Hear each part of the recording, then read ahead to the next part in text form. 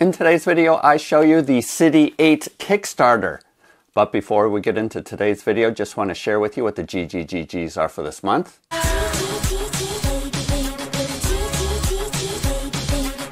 Each month, Bob the Beholder picks some of my Patreon supporters to receive gratitude gifts. And for this month of May of 2024, we have a pledge to the Hero Stand Display Plinth Kickstarter.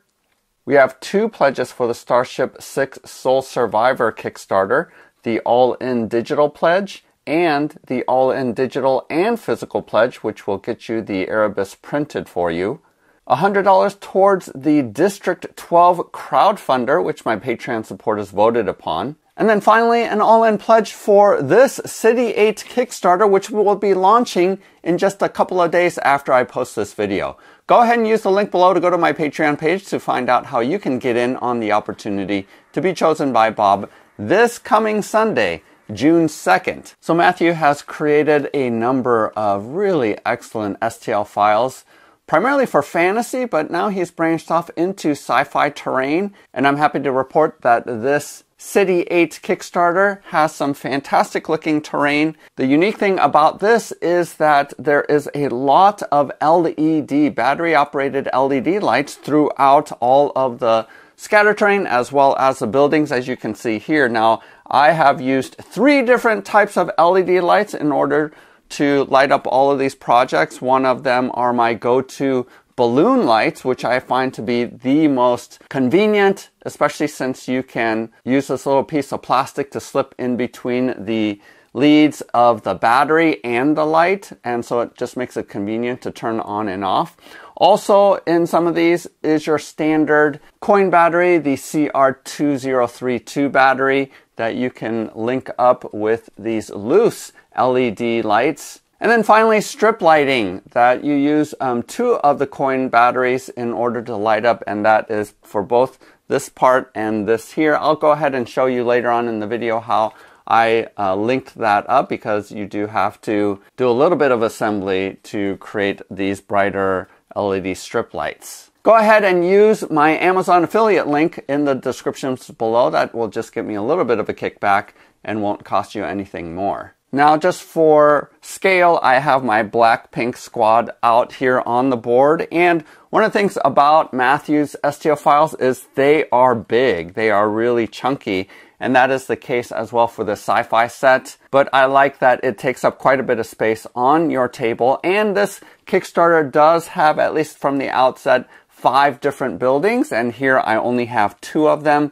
The smallest one here, and then one here. I think there's also an apartment building, a police station, and then one other. So maybe there will be stretch goals. I'm not 100% sure since it hasn't launched yet, but use the link to go to the Kickstarter page either as a preview, or once it launches, you'll be able to see what the campaign is going to be like. The other thing that I like about his files is these stairs actually do work, where you can slot in your miniature base into the stairwell and you can be halfway up the stairs. That's one of the things that drives me crazy, is non-functional 3D printed stairs where your miniatures actually can't even stand on it.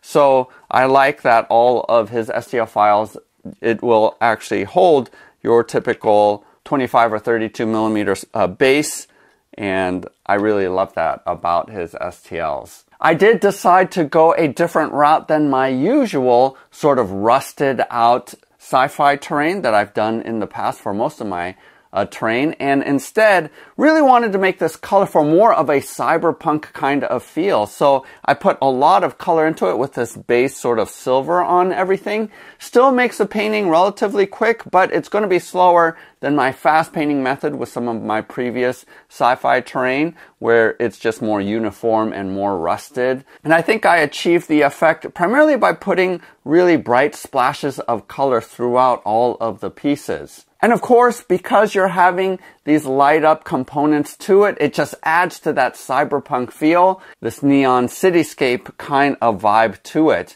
which I think it turned out really excellent. Also here with this sign, I did experiment. I purchased an A1 with an AMS and was experimenting a little bit.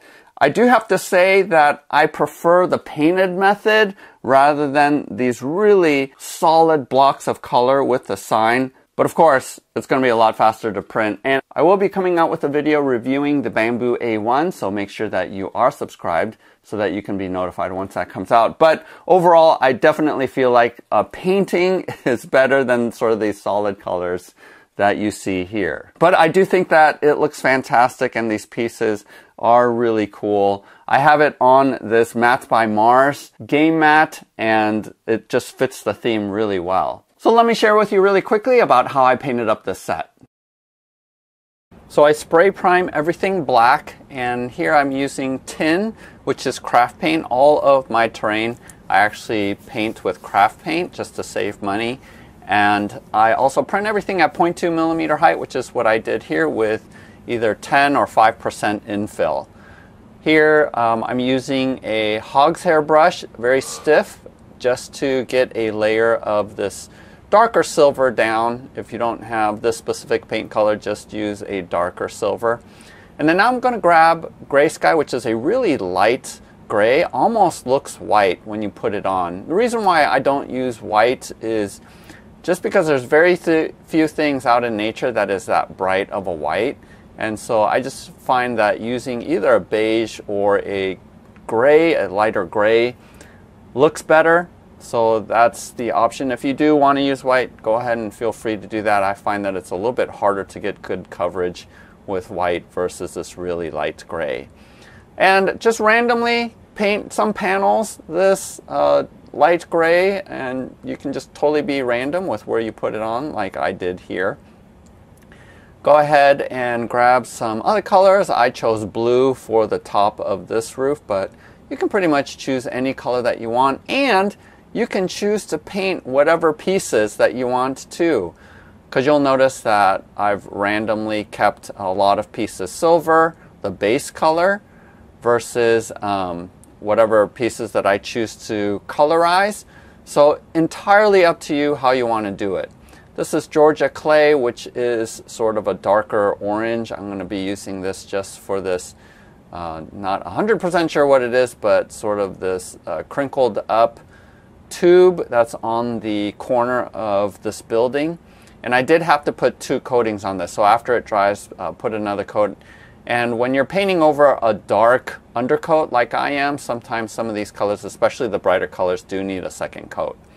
Here I'm grabbing some red and going to be, again, just picking out different pieces and coloring them. I'm choosing to go color this red across this tube that's across the top of the roof section.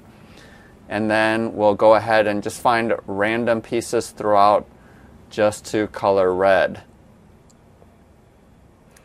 Here's just an assortment of other colors that I used. It's not even all the colors that I used, but we'll go and just randomly pick little spots here and there to create color variety. And like I said, this is sort of a colorful, steampunkish kind of, or cyberpunkish kind of futuristic terrain. So very bright, and just pick out whatever little pieces here and there, and these STLs are great to be able to do that. So just randomly sort of pick various spots to make it colorful. Here, this is the markers, and I printed out all the clear parts in clear PLA. And again, links in the descriptions below.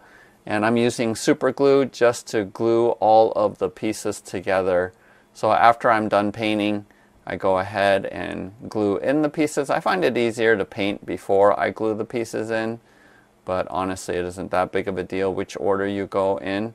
But definitely with the clear pieces, because you don't want to get paint on them, I tend to put them in after I'm done with my painting. Some people do ask if I do put a clear varnish on top of my terrain. To be honest, I don't. You probably should, because then it will protect the paint colors more better, but I'm just too lazy. I just don't do it. Here are the different lights. So these, again, use the Amazon link below if you wanted to pick up some of these lights, as well as these batteries, 2032 batteries. This is a color shifting LED, so there's a ton of different colors that you can find. But I like the ones that are color shifting, especially the ones that blink. And earlier in the video, those are the bulbs that I have, are the blinking ones, because you just notice the color a lot better. Also, once you stick these in, I do use a little bit of painter's tape to stick and keep the battery in. And then here are the signs. Again, these I go ahead and glue in these clear signs into the holder. I don't glue in the LED light, but only the clear section. I went ahead and glued all of those pieces on because you don't really need access. These are called balloon lights, and these are my favorite because they are really easy to use. Already have a battery in them. You just pull out this little plastic piece to turn it on, and there's just on the spots that use these balloon lights, these are my favorite lights. Let's just put it that way because they're easy to use, turn on and off. Here I'm going to show you what goes into the longer strip lights, LED strip lights. So you do need some of these things, but don't bother getting these connectors, even though I'm going to link it, because it didn't work. The wires for the battery holder are so thin that you actually don't pierce it with these connectors. So I ended up taping it, and I'll show you that later, onto these LED strips. So you don't really need the connectors. But here you're going to see that there are two copper ends that you need to put the battery connector wires onto. So I measure it out first, and then I actually cut it. You can just use scissors and cut right across these copper leads. And here I'm showing you trying to use these quick connectors, and I wish it worked because it's way faster. But what I ended up doing is just ditching the connectors, and what's great about these STLs is you just stick them into the STL. They come with a slot to be able to put the battery holder, and then you can just turn it on. And I probably could have gone shorter with the wires, but I just used masking tape and stuck on the wires directly onto those copper leads. So that worked out really well for me. And here I'm showing you how to thread in the LED. And what's great about this is it has a sticky backing, and that's what I'm peeling, is just to be able to stick down or press down. Once I get it in place where I want it to be in place, you can just press it directly onto your print and it will stay there, which is awesome.